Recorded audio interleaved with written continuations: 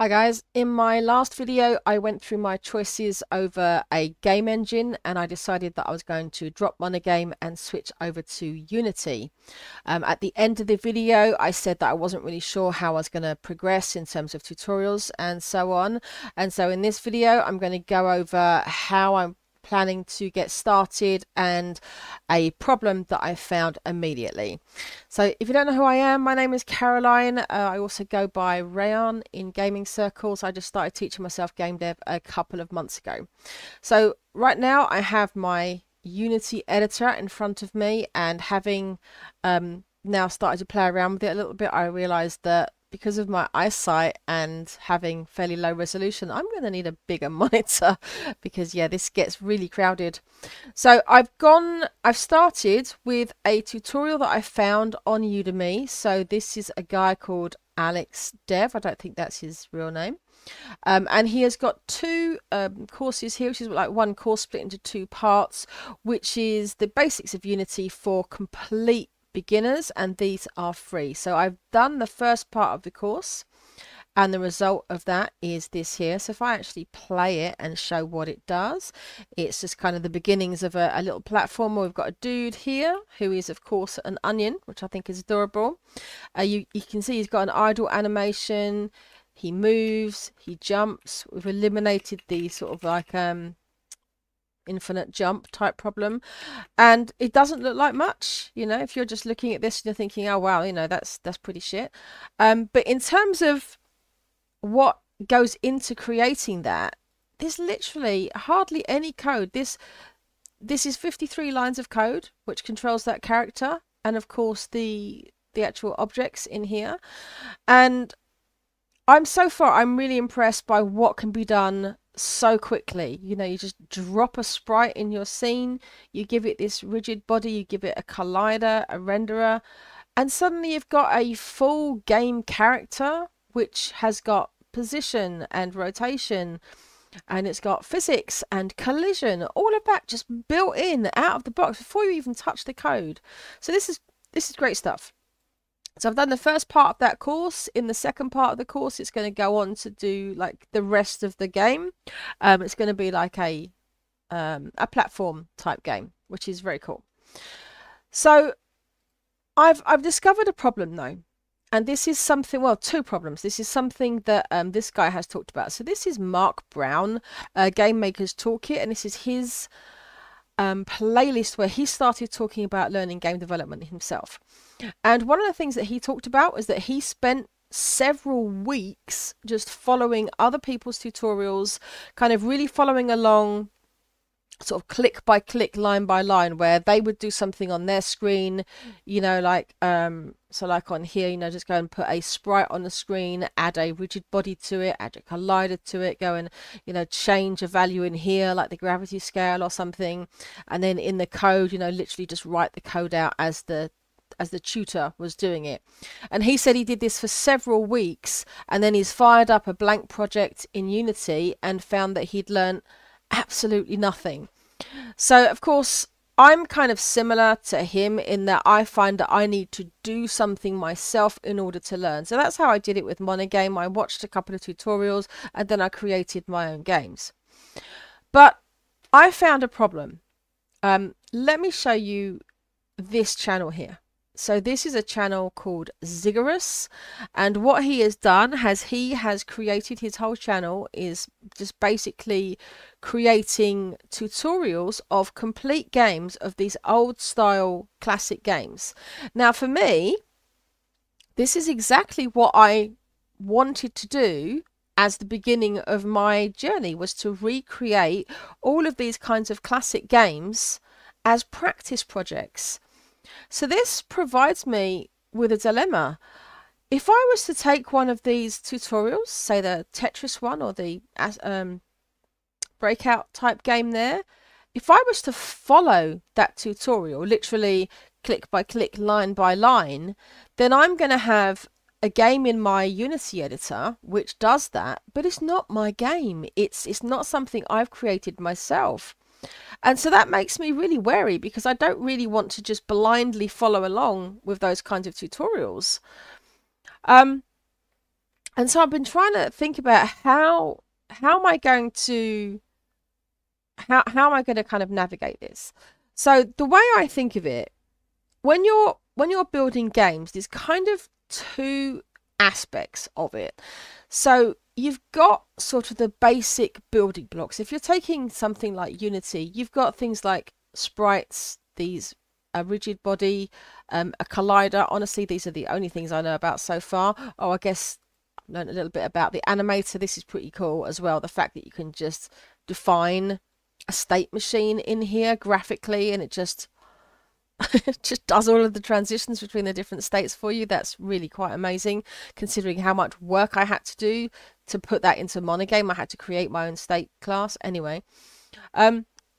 But this is all like the building blocks, and this is what allows you to create something in an editor such as Unity. But that doesn't tell you how to create a game out of that.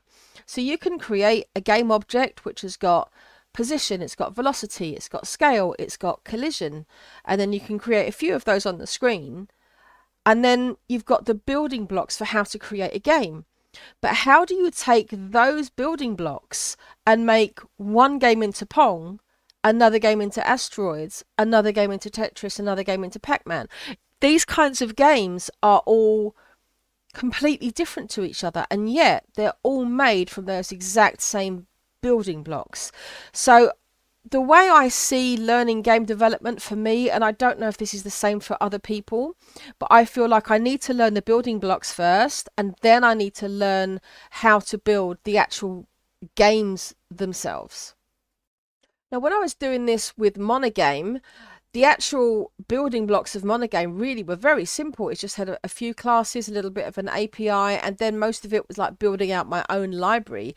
And then what I would do is I would watch tutorials on somebody else having created a game like this. So I watched a tutorial which was in like Lua. I actually watched a Godot tutorial for Pong. And then I thought, right, okay, I've kind of got the gist of it. Now let's see what I can do in Monogame. But again, I don't really want to... I mean, I do want to watch them. I kind of do and I don't, because I don't want to copy what someone else has done.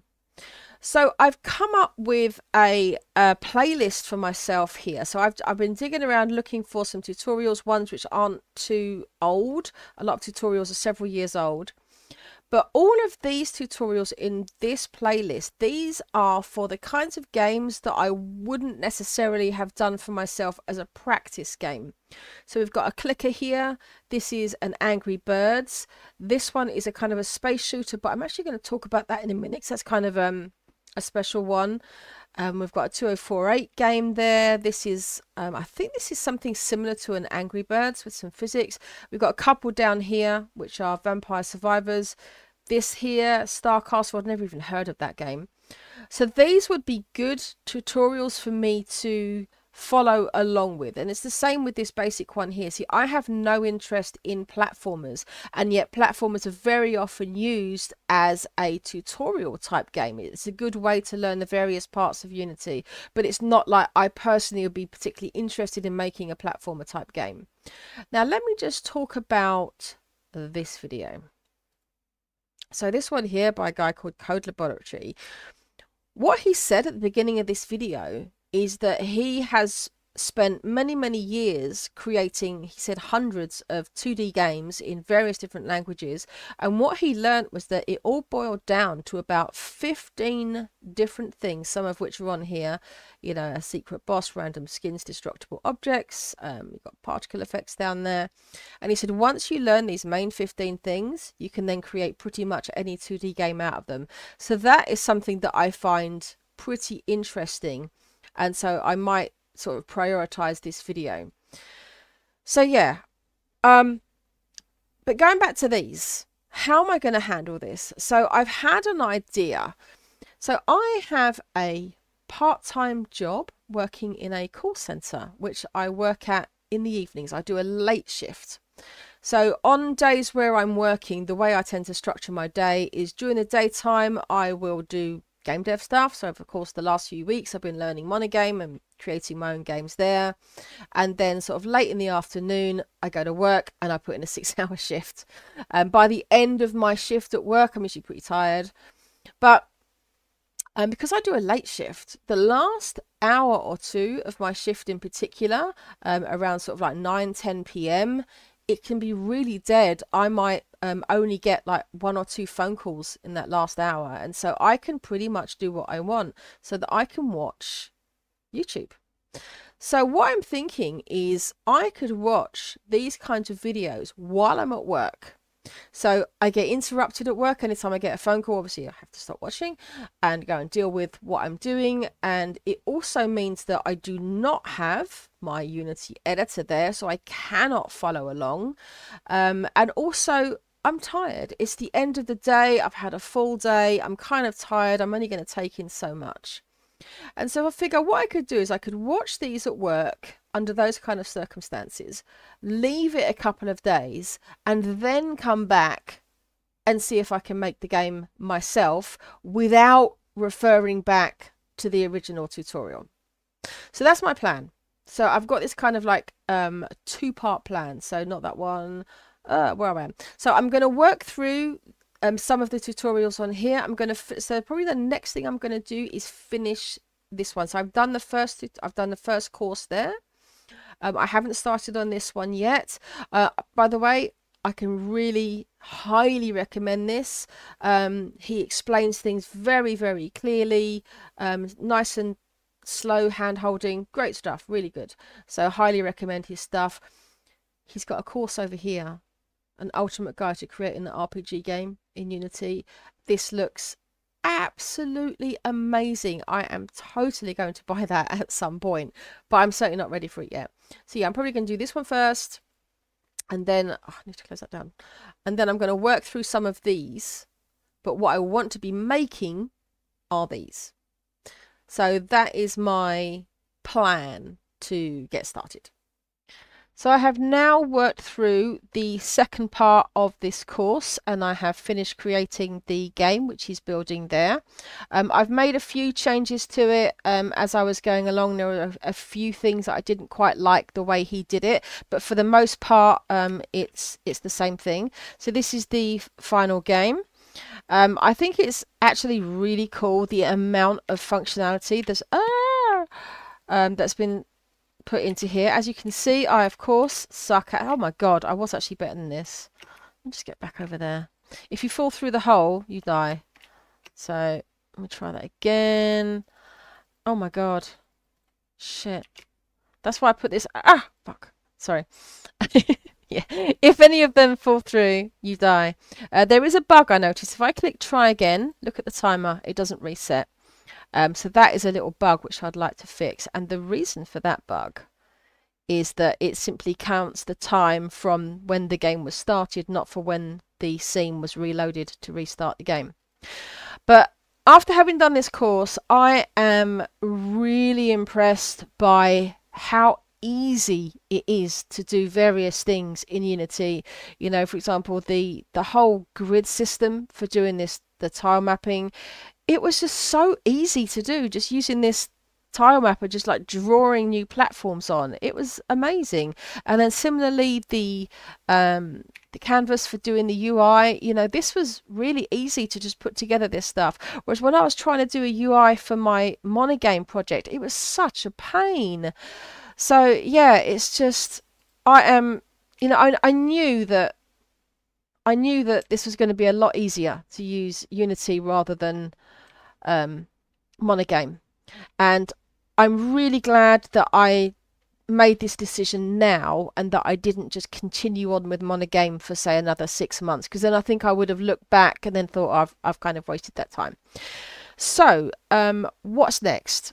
So today is Easter Sunday actually, and I've got to work today, and I thought I was going to get the day off, but unfortunately it's not a bank holiday in the UK. But I figure I'm going to have a lot of time to watch some videos, so I'm probably going to watch one of these that I mentioned, but also I have saved a few playlists here of like complete games and things that other people have created, and so I might start watching through some of those things. But before trying to do anything of my own, I think I am going to make some changes to this game. So like I said, I'm going to fix that time issue, and then what I also thought was he had put in a system for ammo where you had to have you had to basically reload your gun, and I didn't like it. I found it annoying. But what I thought I would do instead is put in a live system. So if I just put in a sprite for hearts and then have it so that I'll just play the game again. At the moment, it will end the game if either the sushi fall through the floor, as you showed before, and also if the character falls in. Interestingly, his gun is still like stays alive. That reminds me of if you ever watched Terminator, when he's at the end and he does the thumbs up as he's melting through the thing. Anyway, yeah, so I thought I could do a life system so that if the sushi fall through, you lose a life. Maybe you start off with like 3 or 5 lives or something, but then if he falls in the hole, that's it. It's game over.